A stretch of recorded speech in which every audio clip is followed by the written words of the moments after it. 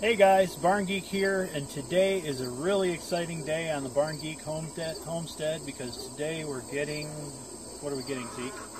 The sawmill. The sawmill. Woohoo! Finally, after months of, well, wanting to buy a sawmill, we finally are able to do it. And I think that's our guy right there. So I'm going to jump on the tractor and go unload him.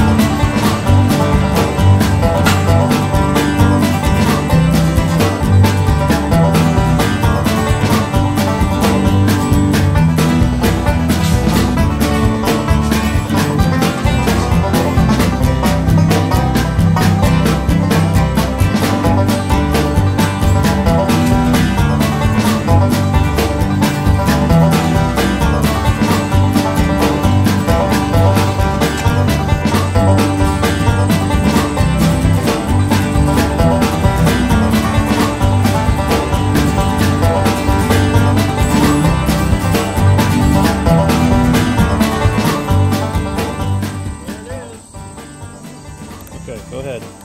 Be careful because those are under tension. Is that really tight? That's not too bad. Looks like it's got 2 sets of plastic bands on it. Helps to have a really sharp knife. Yeah, my sharp. Yep.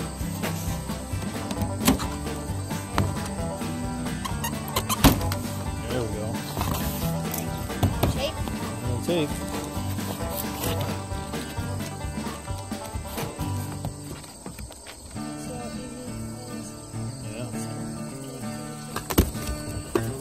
The tape will probably just rips. More cardboard. Nice metal crate, so that's good. More bands, more cardboard. Yep, cut the bands.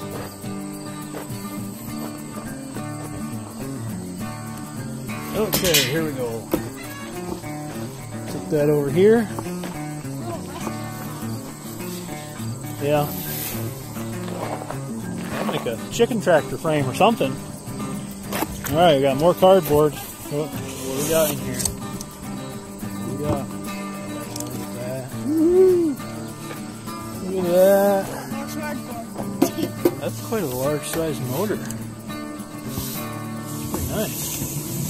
That's quite a large piece of cardboard. Oh, the cats are going to love that box. Oh yeah.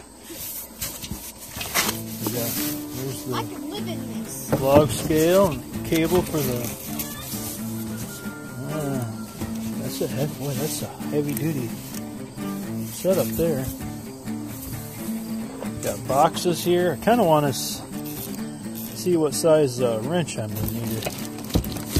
Which box has hardware in it? I'm assuming maybe the short one. I can open it. Yeah, go ahead and open it. That has bolts and stuff in it, and then we can figure out what size wrenches we need to take. It's heavy, so.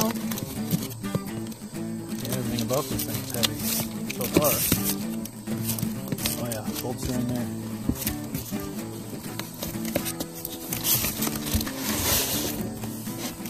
Alright guys, we're out in the saw yard, which is also the pasture.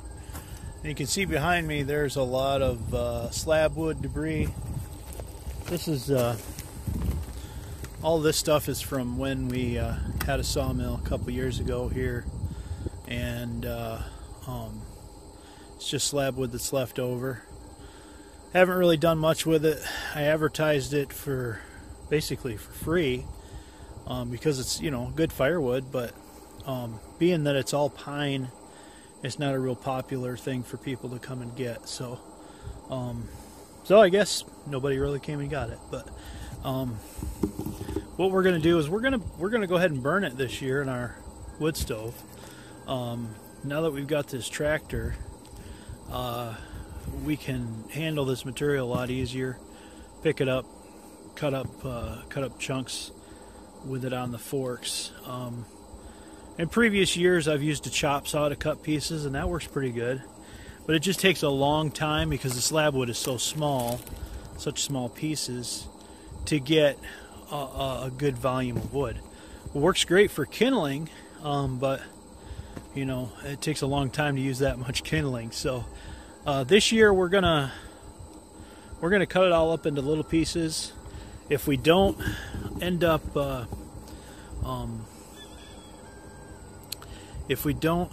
burning it all, there's a firewood auction not too far away. You can probably take it up there on the trailer and get rid of it. But today we're going to set the sawmill, the new sawmill, up here on the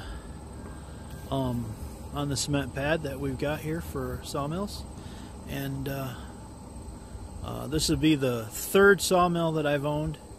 I've owned Norwood Lumber Light 24. That was my first sawmill. I really liked that sawmill, and I owned a Dynatech, which is made in Michigan. They're pretty. They make really good firewood processors, but the sawmills are kind of not so good. You might have seen the Dynatech firewood processor on Wrangler Star's channel. It's a blue and yellow machine. They also make sawmills, but I can't recommend their sawmills because quality is not up where it needs to be. We'll see on the Woodland Mill sawmill. I wanted to go back with Norwood again, but they didn't offer the Lumber Light 24 anymore. And the new models of sawmills, I wasn't, looking at the videos and the reviews, I wasn't that impressed with. So I was kind of disappointed that I couldn't get another Lumber Light 24 because I really liked that sawmill. But I found Woodland Mills, and I think this mill is as good, if not better, than that Lumber Light 24. So that's what my hope is. And so far, I've not been disappointed. But we'll get into the box and get this mill set up and see how it goes. Alright, so we got into the box here, and we found that I needed 18mm socket in order to put this thing together. And I didn't have an 18mm, I had 17 and 19, but so we went to town and we got a socket set that should put this thing together. I don't know what other tools will be required. I've got a level, but we'll see how things go, and if there's any other tools required, I'll let you know as it progresses. Okay, guys, this is what we had kind of out of the box. This is part of the track parts, and you can see that these tracks are very heavy duty. I'd say that's at least quarter inch stock. These rails are machined. They got a little rough texture on them, but they're not bad. I mean, looks like it was done well. Heavy duty track. I'd have to say I'm impressed with that. That's the heaviest duty track I've come across as far as these manual sawmills go that I've owned. And these bolts, I think these go to the leveling feet. These are very heavy duty bolts. I was pretty surprised about that. I would say these are 5/8 or 3/4, right around there. So those are nice and heavy duty. One complaint I do have, and that's the packaging. It's not a big complaint, it's just a little annoyance. This is the bag that the bolts and nuts came in.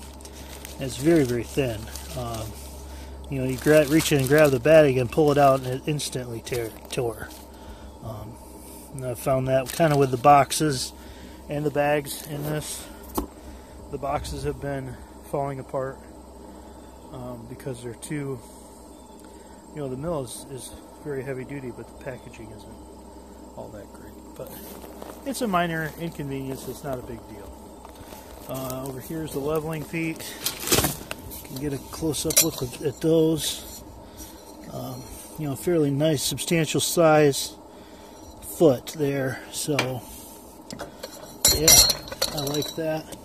There's some more of the bunks and the track in here in this box. That'll be the first thing that we assemble. Looks like parts to the, looks like these are the log stops, basically, to keep the log from coming off the other end of the track. Those are nice and heavy duty. Looks like the taller ones are in here. Yeah. Let's get those over there. Yeah. Nice heavy duty, thick walled tubing, galvanized so it won't rust. Yeah, looks pretty good. Looks like they install right in there. So that's an important thing, to have a heavy duty track. I know that we've had tracks in the past here that have been less than stellar. For that reason I was reluctant, and I didn't order any track extensions for this mill, because my thought was, my assumption was that this track was going to be fairly low quality. So I just expected, for the price of the mill, that I would be building my own track. I'm not sure if that's the case. We'll put this thing together and see how it performs. I may just be ordering additional track. Depends on the cost versus the steel and my time and effort. But yeah, so this is the mill that comes you know, I think it's about 12 feet of track. They'll cut a 10-foot log. You know, you gotta have some space for the saw head. But so far, I'm very impressed and very satisfied with the purchase. But we'll put it together and kind of see from here. You can see, getting a little bit closer look at the saw head here and the engine. The engine is a lot larger than I thought it was, physically larger than I thought it was. So that's good. You can see over there I've got some of the other parts. I'll go film that real close for you. Alright, so here we've got some of the other parts of the mill. This looks like the piece that holds the tank on, the water tank. Goes across the front, and it has all the lifting points here. And those are, I think they say 3/8 of an inch thick steel. This is one heavy piece of steel right here, I'll tell you that. And it looks like that's where these angle pieces go. I haven't got into the instructions yet, but it looks all pretty self-explanatory. And here is the track feet.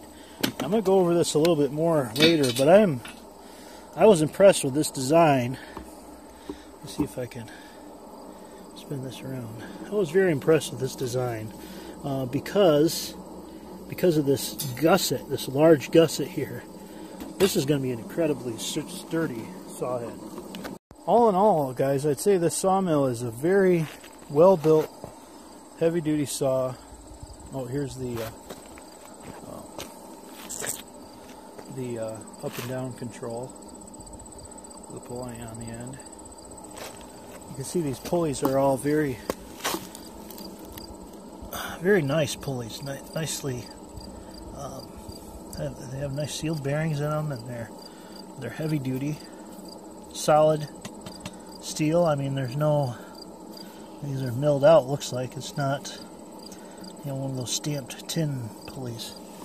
So I'm pretty impressed with the build quality so far, and we'll see how things go. In the next video, I'll be assembling this mill. piece by piece, and I'll kind of show you guys how all that whole process works. I haven't really seen a good instructional assembly video online for this mill, so I'm going to make one. So it'll be the next video. It'll probably be pretty long. It may be in several parts, but hopefully you guys will enjoy that. If you like this video, click the thumbs up,